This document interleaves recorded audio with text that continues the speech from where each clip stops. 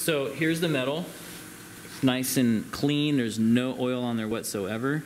And now it's time to apply some layout dye. So since I'm going to be making features all over this part, I'm going to apply dye to the entire piece.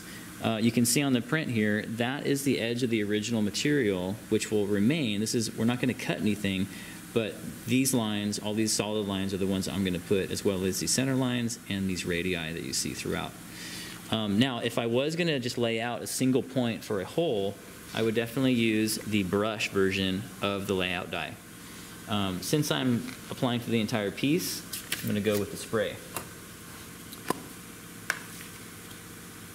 So because the tips get a little bit clogged, you have to usually do this in a few passes. So just like spray painting. Ooh, that came out pretty good. As soon as I'm done, I'll wipe off the excess dye so that it does not get clogged. That'll be good for the next person.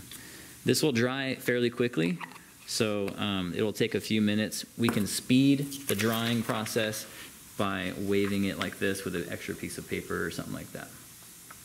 All right, I happen to have one that I've already prepared, so we don't have to wait. And you can see it's got a nice even coat of layout dye. You don't want to put it on too thick, because then as you scribe and strike your lines, it will chip on you. So this one has a fairly light coat. And the purpose of the layout dye is so that when you do scratch the metal, we'll have some good contrast, and we'll be able to see the features that we put on this metal. So let's come over here, and actually here, we'll stop there and then